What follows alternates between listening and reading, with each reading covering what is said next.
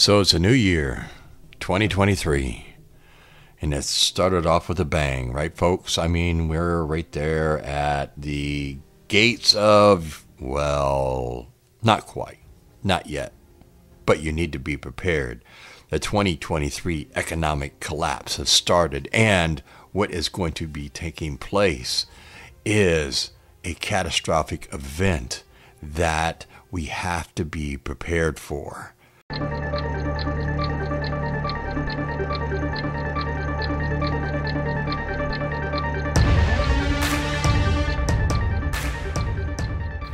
All the different high-tech analysts out there are all predicting that there is a recession on hand. The government doesn't see it that way. The government thinks everything's fine. We may have to raise the interest rates one more time maybe, but it'll be a soft landing, don't worry. All you American people, you'll be just fine. Believe the government. Everything will be just fine, and you'll be able to go on about your merry way just like before March of 2020. Who are they fooling, folks? I mean, come on. Let's just really think about this. You got high inflation that is taking place right now. Interest rates are out of this world. I mean, people can't afford to buy anything because they can't afford the payments. People can't buy homes, they can't afford the payments. Can't buy a new car, you can't afford the payments because unless you got like a perfect credit score and you're getting like a 2.9% interest rate, then you're pretty much screwed. You have to take a loan out just to go to the food store and buy food for your family now.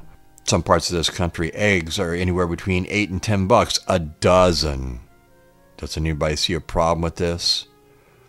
Do you see a problem with all the high prices of meat, chicken? Do you see a problem with the prices of butter, cheese, yogurt? Has anybody noticed that everything is rising? Has anybody noticed how prices are slowly keep creeping up, and there's nothing that we can really do about it? But we can be prepared. If you are prepared at this point in time, you are setting really pretty. If you are prepared, you have a great backup. It's not that you don't care what is going to happen or what might take place down the road. It's you are ready. You have done your homework. You have prepared your food. You have prepared your supplies. You have prepared to sanitize water. Maybe you have water for backup in case they turn it off. You see, being a prepper makes you a small little target on a big giant scale because you're not having to put yourself out there trying to fight for those last pebbles of food like what took place in March of 2020 with the pandemic. The look on people's faces of the desperation for those last few canned goods and what they were willing to do to get those was amazing. There's a reason why you do not want to be a part of that. This 2023 economic collapse has very, very many components all put into it. We have a national deficit that's over $30 trillion. We also have our budget runs out really soon. We have the interest rates that they are going to be raising once again. How much? We just don't know yet. But I can guarantee you they will be going up. It's all part of the plan. You have the government saying no recession. You have all the top analysts saying recession. We just don't know where it all does lie. The price of gas has been forecasted by June to be over $4 a gallon for regular gas nationwide.